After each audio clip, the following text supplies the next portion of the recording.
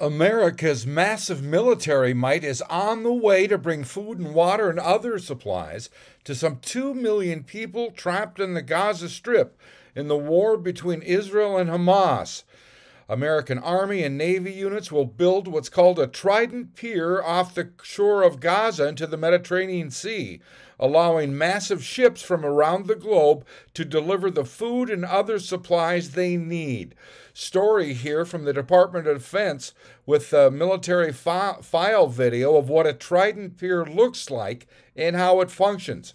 From the DoD quote, "The specialized Army unit tasked with establishing a temporary pier off the coast of Gaza to deliver critical humanitarian assistance has wasted no time in making the complex operation a reality.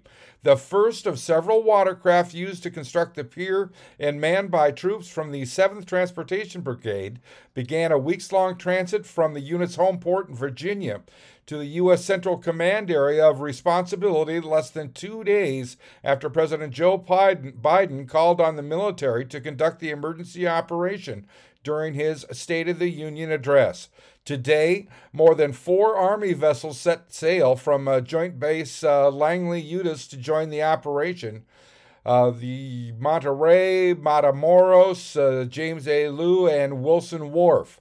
The brigade, a component of the Airborne Corps, is the Army's premier watercraft unit specializing in joint logistics over the shore, or JLOTS. JLOT systems can jointly employ Army and Navy logistic assets to deliver critical supplies to troops or civilians in austere environments anywhere in the world.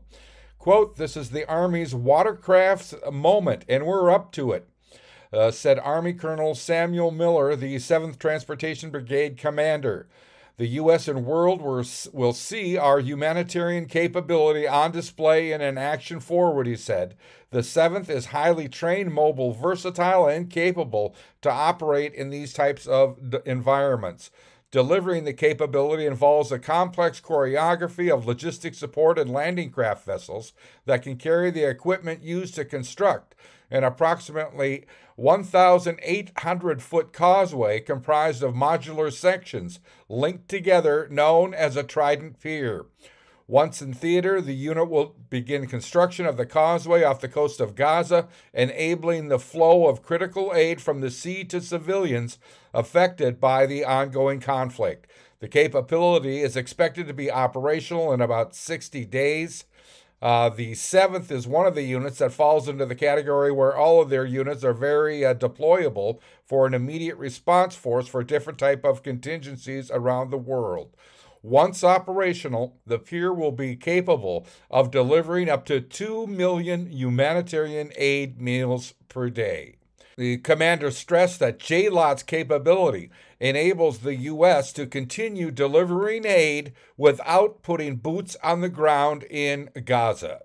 "We'll be working with partners in the region to be on the receiving end of, but at no time will we require U.S. forces to actually go on the ground. Our role will essentially be to provide the service of getting to the causeway, at which point it will then be distributed." I'm Neil Carlson reporting for iNewZ.TV.